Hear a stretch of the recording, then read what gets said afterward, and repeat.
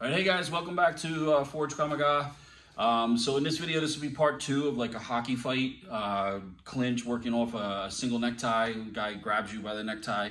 So I'll put the other video up, add some links to that one too, because that was the first one, and just to deal like where he's inside. On this one, he's gonna actually throw a punch back at us. So we're gonna kind of set it up the same way. But before I get a chance to open him up from the first video to throw the elbow in there, he starts throwing a punch, so I have to change directions on it.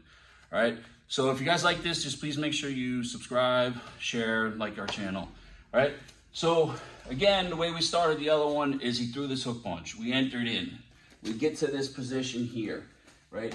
I end up clamping on, my arms, my hands were here. I throw this uppercut first.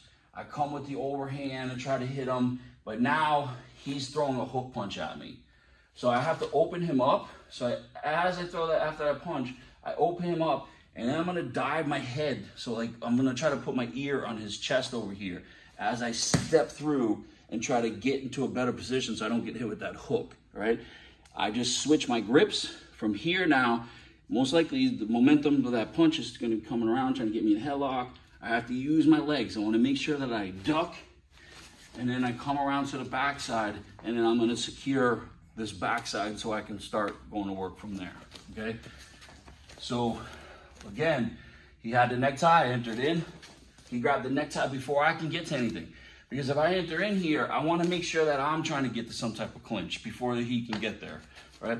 But he's fast enough, he got that necktie on. So I uppercut, pop the chin up, come back over the top. He throws that hook at me.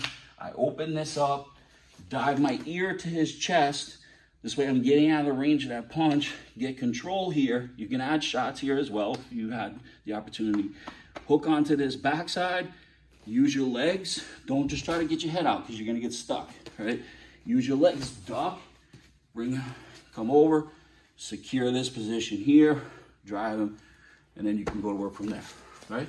So on this side, so you get a different view. So we're here, I grab, up, over the top, open this up, dive your ear to his chest, get control. Make sure you guys get this hook on this side so you're controlling him. Duck, use your legs, come around, and get this backside so you're in a safe position. When you get this backside too, make sure you guys are posting your head nice and tight, you're pulling your arms in nice and tight so you're securing this position. Because if you're really loose here, he can start moving around, hitting me and doing different things. All right, so just to make it work, he throws the punch, I enter in, he throws that, I open up, I get to his backside, and I get in that position, right? So again, like we did in the first one, maybe you put this together like a little drill. So we're here, throwing your 1-2s, right? He throws that big punch, he gets me here, I wrap, I hit, I open, get in, duck under, come to the backside, all right?